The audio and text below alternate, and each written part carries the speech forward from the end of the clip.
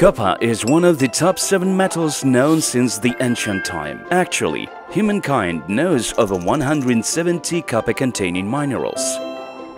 Copper melts at 1083 Celsius degrees. Copper and zinc alloy is known as brass.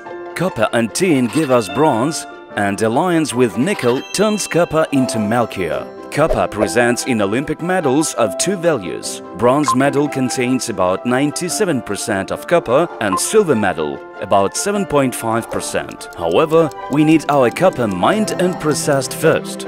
KAZ Minerals presents Copper, one more ore processing. The ore from KAZ Minerals open pits is to be processed at newly constructed concentrators. First of all, mine trucks deliver the ore to the primary crusher. The capacity of the crusher receiving bin allows containing 2 trucks load.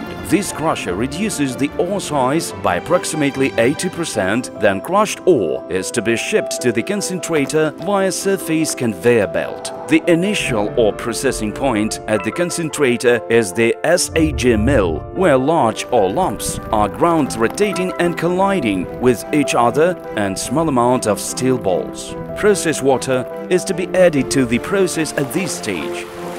Do you know that operating mill sound may change depending on ground ore quantity and size? Uncharged mill produces higher noise level compared to the full load mill. A mixture of water and ores from SAG mills to be processed by ball mills, where quantity of steel balls is 5 to 10 times more. The ore is actually powdered here to feed flotation process in a liquid slurry form. Pneumatic flotation cells have been installed at new KAZ Minerals concentrators to aerate the slurry. How it works?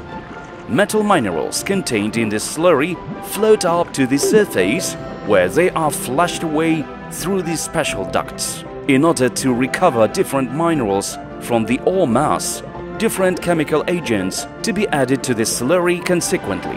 A final froth is collected in different cells with different metal concentration. All remaining mass on the cell bottom is known as a slime, or more simply, process waste that is to be collected in the designated area. Those are known as tailings. We know this high-concentration frothy mixture as a concentrate, but it is very inconvenient and expensive to ship liquid concentrate to the customers. Therefore, the concentrate is to be dried. The concentrate is packed in flexible big bags, 2000 kg of concentrate each in average.